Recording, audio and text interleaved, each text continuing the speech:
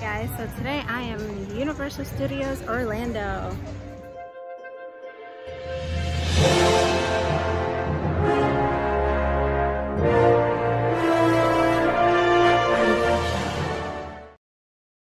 So that's right, that was me back in September of last year.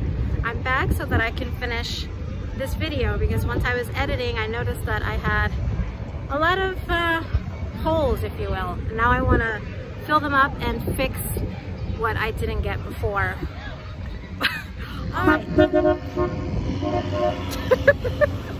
Okay, so for Universal Studios, I'm going to show you scenes from a few movies, a music video, and a TV show. For movies, we have Sharknado 3, Bring It On, In It to Win It, that filmed in 2007. Then we have, what is it? The Final Destination, which filmed in 2009. And then for the music videos, they filmed Fruitcakes by Jimmy Buffett and My Sacrifice by Creed, but I'm only gonna get into My Sacrifice, show you those locations. And the TV show is Unbreakable Kimmy Schmidt. That all filmed here. And then at IOA, the other park, which I will be going on later on, they filmed a movie called House on Haunted Hill. They only filmed the beginning scenes, and I will show you guys where that filmed. So you'll have to excuse me for not knowing the scenes well and not knowing all the names very well. I've only seen a few clips of Sharknado 3, just so I could get a better understanding. But yeah, I haven't seen the entire movie, but I know that 3 of the characters walk on the sidewalk, and you'll see the railing in the background and that IOA tower as they're walking by, as you can see in the picture there.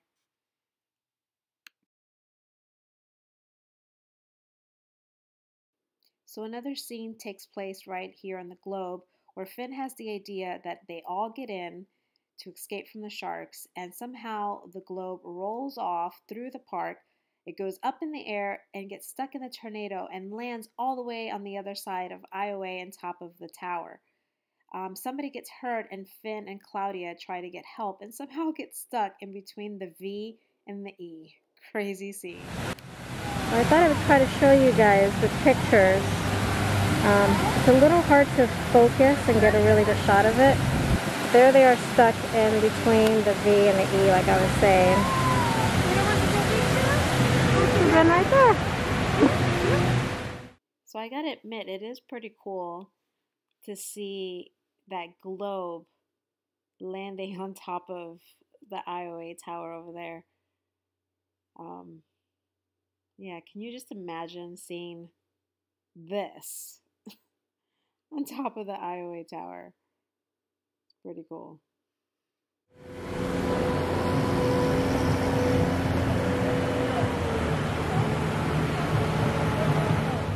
So for some reason, I'm not entirely sure why, when the girls come into the park, they actually use the exit for the entrance. I'm not sure why. But the CEO of Universal and president makes a cameo as one of the attendants, you know, taking their tickets. I would think it's because you can see the globe behind them and it makes for a better shot. But yes, this exit right here was used instead for the entrance, which I found it pretty interesting. So yeah, so like I was saying, the CEO and president, his name is Bill Davis. He would have been standing right about where that team member is right now, taking the girls' tickets. But yeah. All right, I'm gonna head inside. So this entrance here, I'm not entirely sure if this is correct, but I feel like this entrance is used mostly during peak seasons when the park is really busy. But in the movie, this entrance was also used, and it was when April and May walk in to head over to the Health's Women's Center. I think it's April and May. I'm not sure, but let me try to show you guys this picture thing again. Let me see if I can work. All right, hold on. It's a little out of focus there. Hold on. Sorry. Okay. All right, there you go. You can kind of see it there. So as you can see, they walked into through that entrance, head over this way, and they walk into that white building over to the right, which I thought it was guest services, but now I'm not entirely sure what it is. As you can see over to the left, there's lockers, an ATM. I think first aid is over there. You got guest services here and the VIP. But this building, I'm not really sure what it is. I know that in the movie, it's used as the Women's Health Center, and it does look a little different. Mainly the trees, they look a little more fuller than they did in the movie. And here, let me show you. Come on, focus. All right, there it is. So as you can see, the trees look a little skinnier, and they put that Orlando Women's Health Center sign right above the door right there. But as you can tell, the building still looks pretty much the same, you know, yeah, the lights and everything. So yeah, the building pretty much looks the same. So yeah, so they walk in through there and head over to this building. So the Rip-Ride Rocket roller coaster, as you see here, was used a lot during the film. One particular scene had Chris Jericho as a cameo, and then he gets eaten by a shark. Also, Finn and April, I believe, also are up there in that scene, and you know, it gets all crazy. But yeah, this roller coaster is used a lot during the film. So another Sharknado scene took place right here, which is the protesting scene. Unfortunately, they put all these plants right there, and you can't really see the the Louis Bar and Grill sign, but you do see that in the shot in the movie. And they're supposed to be in Washington, D.C., which is crazy that it was filmed here. But I didn't record past the other side, but after he gets away from all the cars that are like all around here, he turns around and heads the other direction towards the White House. So another scene of Sharknado filmed right here. That tree wasn't in the background, but you can notice these buildings, and you can kind of see the mummy as well in the background. This was actually a popcorn stand in the movie. And it's funny because the popcorn stand is actually right over there. But you do notice these electrical boxes right here. Oh my god. Sorry. You do notice these electrical boxes right in the background. Another scene from Sharknado that filmed out here is right over there, close to the Rip-Ride Rocket. Three of the characters come out from the ride and stand right in front, right about where he is, but a little further back. And you'll notice the New York City Public Library in the background. But like right about there was another film, or another scene, sorry, from Sharknado. Yeah, they would have been standing like right here. So a cameo scene of Jerry Springer filmed right here. I believe he's seen walking this way, and then he stands right here to get a picture with Jaws. And I don't know why, but for some reason they took away Jaws. Thankfully, the last time I was here, Jaws was still here, so I was able to get a picture of it. But yeah, so he stands right there to get a picture, and then a shark comes and bites him and like basically kills him. So really funny scene filmed right there, Jerry Springer. So right here, right in front of Pantages, a scene from Sharknado filmed. Kind of a funny scene. You'll see one of the sharks, or a shark, drop from the sky and fall right in front of the theater right there. Which is this is actually a horror makeup show, if you've never been here. Alright, so here I am in the front of the park. I believe the very first thing I remember is Unbreakable Kimmy. She's first seen in front of the Rip-Ride Rocket ride, and that's the first time she sees her mom. The episode is season 2, Kimmy meets her mom, played by Lisa Kudrow. And yeah, when she's in front of the Rip Right rocket, she sees her mom across over on the Shrek ride. So now I'm in Beverly Hills, what it's called Beverly Hills. Has a little walk of fame here with the stars. And in this area, scenes from Unbreakable Kimmy filmed here. One of the very first scenes after she walks into the park were filmed here. She's seen in front of Mel's Diner when she's like, oh my god, I'm in Hollywood, and she makes a really, really funny comment. But that all shot right here in Beverly Hills. Another scene that's shot here, right over there by the new show, which is, what is that, The Bourne Spectacular. I still haven't seen that show. But right in front of that, filmed a scene from Bring It On, In It to Win It. Back then, that was the Terminator show. So the background might look a little different, but there was a scene that shot there. So I'm gonna show you right now the scene when you first see Kimmy, you know, being really excited about being in the park. So right here is where that first scene with Kimmy is taken, here in Beverly Hills, and she's super excited. She walks in between two stilt walkers as the camera pans over and shows Mel's Diner right there. And as she walks in between them, the camera kind of pans again to this side, and she stands right about there, makes this really funny comment. And then for some reason, people think that she's like a character in the theme park, and they start coming up to her and taking pictures with her, and it becomes a really funny scene. And then she kind of would have been standing right there where you see like no one standing. She would have been standing more or less right about there taking pictures.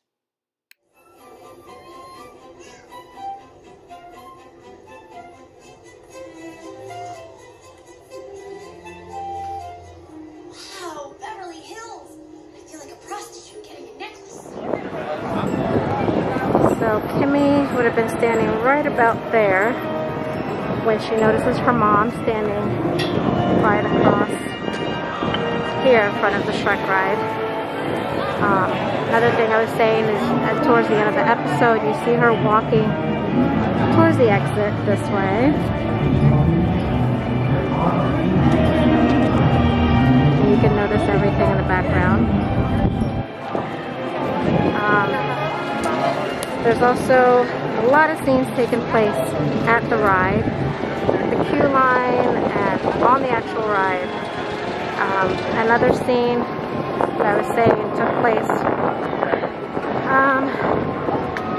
maybe right about the middle of this road, like right in the middle here, where you could see the Monster Cafe in the background. So like right about there, there's a scene that took place. And then there's another scene where Kimmy and her mom are talking, and Kimmy's really upset, and she bends down to tie her shoe, and you'll see one of these in the shot, one of these, and I believe it was this one right here. I think this is exactly where she stops to tie her shoe, right here. Yeah, so they're talking like right about here. You see the ride behind them.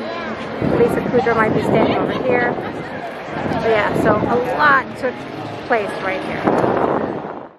So for the last scene from Kimmy that I want to show you guys took place right here. They're sitting down at a table, Kimmy and her mom's friends are all around them. You'll notice all the buildings in the background, the Rip Right rocket, that building that kind of looks like a lighthouse.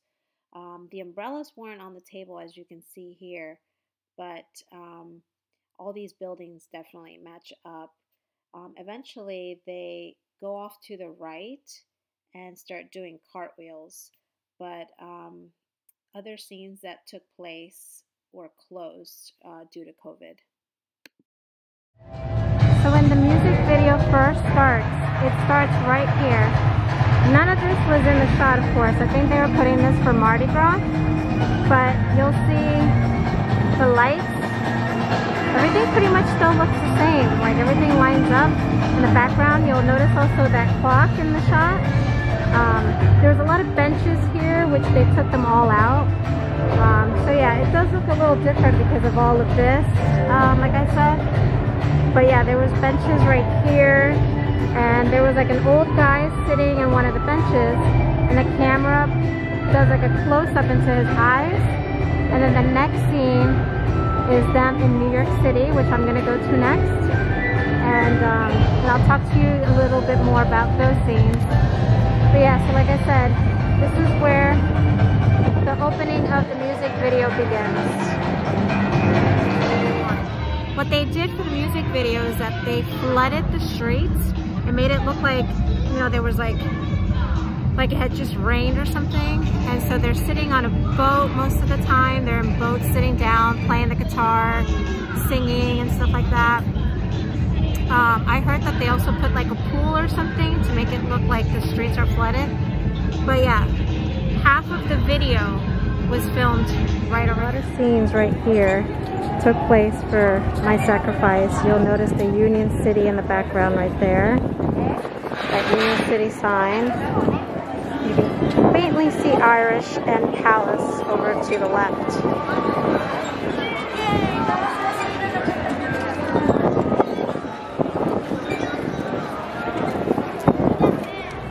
So when the guitar player is in the shots, one thing that's super important to notice is that little arcade sign right over there in the corner.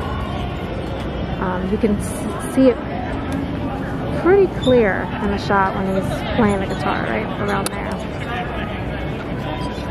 And the drummer would have been right in front of these two buildings right in front of you. This is where the drummer would have been, right around there.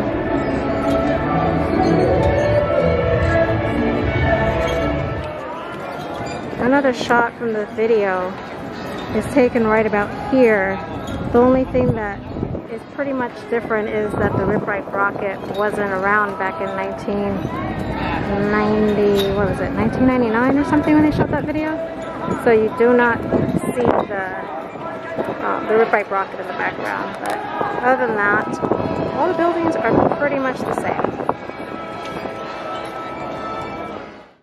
And the last scenes from My Sacrifice music video filmed here at Mel's Diner. They used both interior and exterior shots to film, and for some reason I didn't take any more footage than this, so I apologize for that. Thank God that I got better footage, because now they've placed all of this where he actually walked into the Death by Caffeine place. They're setting up for Mardi Gras, so now I won't be able to show it to you, but I do have footage from the last time I was here. At some point you see the main character, I don't remember his name, so I'm sorry, seen walking. It's towards the end of the movie. It's the very last scene in the movie. It was filmed right here in New York.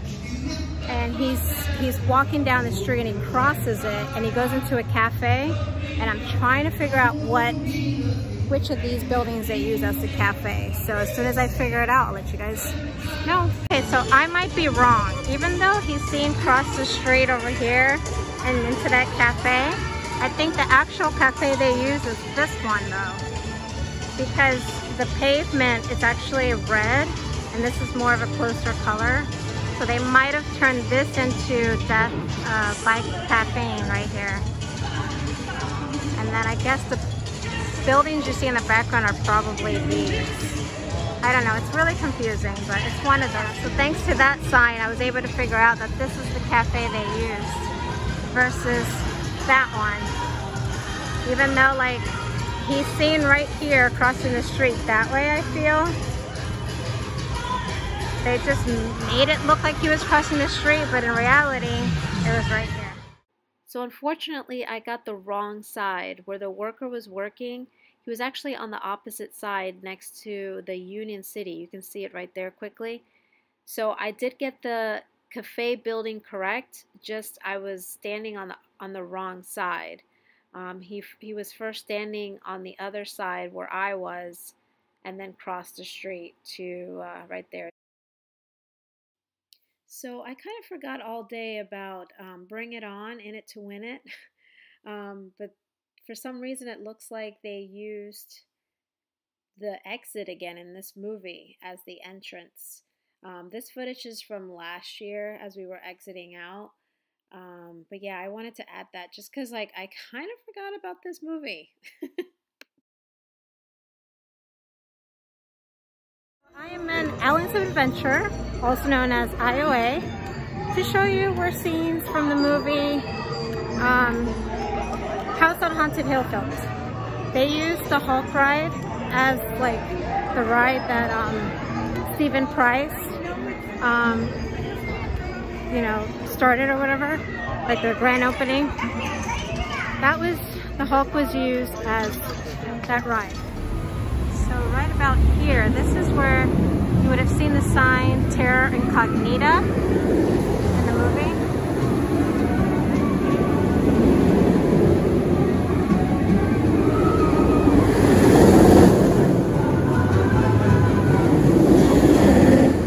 So this movie filmed back in 1999, so the track has been changed ever since then. So the track isn't the same, so there's going to be scenes that won't look exactly the same. But other than that, everything's the same. It's just the track has changed a little bit. But yeah, I think right around here is where if they would have put that sign that read Terra Incognita. So this is where they put that fake elevator. The elevator would have been right there, and the red carpet would have been right here. That building was not there. The benches were there though. And the track kind of looks a little different. Like I said, it's changed, but if it wasn't so crowded, I could show you better, but yeah, it would have been right there. So when Vincent Price is being interviewed, he would have been standing right around here. You do see this too. And then of course, like I was saying, the track looks different. You know, they've added more to it, but he would have been standing right there. There's another scene where Stephen Price is being interviewed by I don't remember her name, but her real name is Lisa Loeb, and I'm not sure exactly where that was shot. I feel like maybe around here, because you kind of see the track behind them a little bit, but I'm not entirely sure where that filmed, so I don't want to give false information on that, but that's as much as I know for that. But that's all that filmed from that movie here. You know, they used the Hulk, like I said, back in 1999 before it changed, just to film that scene. So that's about it. Alright guys, so this concludes my video of filming locations at Universal Studios and Islands of Adventure. I hope you've enjoyed this. Stay safe and thanks for watching. Bye!